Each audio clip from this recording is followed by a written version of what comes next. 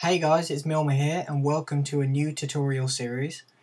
This is how to make a game series. It's a brand new series and yes, it's finally here. We're going to learn how to make a game in Xcode. This has probably been one of the most requested tutorial series ever, so it's finally here. And what we're going to be using to help us make our game is something called Cocos2D. Now what Cocos2D is basically a load of classes, a load of files that will basically help us make the game. And these files are, they're very efficient at making a game. Within seconds you can have a character walking around the screen, rather than with normal Xcode it will take quite a while to do that. So what we're going to do is actually install a new template for Xcode. Now what a template is in Xcode is basically, when you create a new project and you can choose from a Windows based application, a tab bar application, a table view application. They're templates. They start you off with some automatic code that will help you carry on.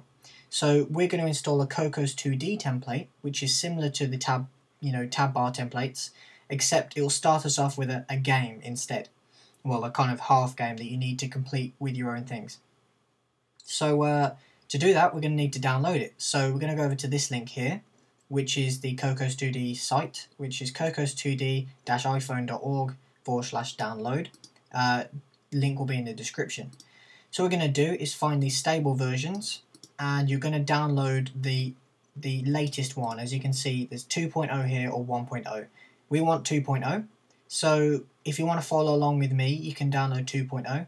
You can download 1.0, it's perfectly stable, it's just got a few less features. So we're going to download 2.0.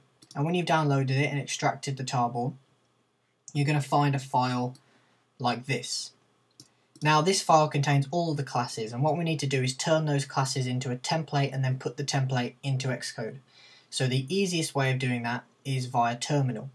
So what we're going to need to do is open up terminal here. We'll create a new shell. So we'll open up terminal.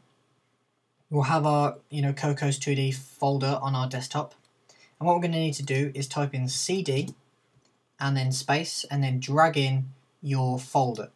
So when you've done that, you're then going to click enter. So now what that line has done is told terminal to go inside this folder here. So now we're inside this Cocos2D folder. Now inside this folder is a shell, or basically a shell script that will turn everything in there into a template and then put it in Xcode for us, so we don't have to do anything.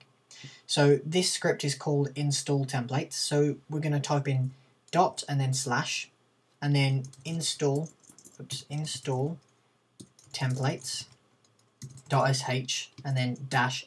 You must make sure there's a space here, so space -f. So make sure everything here is typed out correctly, including this full stop here and then the slash, otherwise it won't work at all. And when you type that out, we're going to click enter. As you can see, it does its things. It starts installing all the things. It's installed templates upon templates upon templates. So when that is completed, it should say done with an exclamation mark at the end here. And when it's done, that's it. You've now installed the Cocos2D templates. So just to show you it worked, I'm going to open up Xcode here and create a new project. Oh, already created one for me. So normally, when you create a new project, you will see stuff like this: master detail application, tab application. These are templates. So what we've done here is installed new Cocos2D templates. As you can see in the iOS section down here, we have Cocos2D. Now ignore this one here. That's my old one, so ignore that. You should have this, or something similar to this. And you'll have three things here you can select from. And when you double click, you'll create a new Cocos2D project. Now, I'm going to stop here, and that's all for next tutorial, when I'm going to explain all the new things that come with this. Because when you create a new template, you're probably going to be really confused because it's going to look completely different. Don't worry, that's what the next tutorial's for. So check down here for the next tutorial on explaining the most useful classes in Cocos2D and explaining what all these three different templates do. So thanks for watching this very first tutorial in making a game. Continue on with the series, and hopefully we should complete the series with a brand new game that we can then play on our iPhones. So thanks for watching. Don't forget to comment, rate and subscribe. Follow me on Twitter at FailcakeApps if you want to keep up with the latest details. So yeah, thanks for watching and see you in the next tutorial.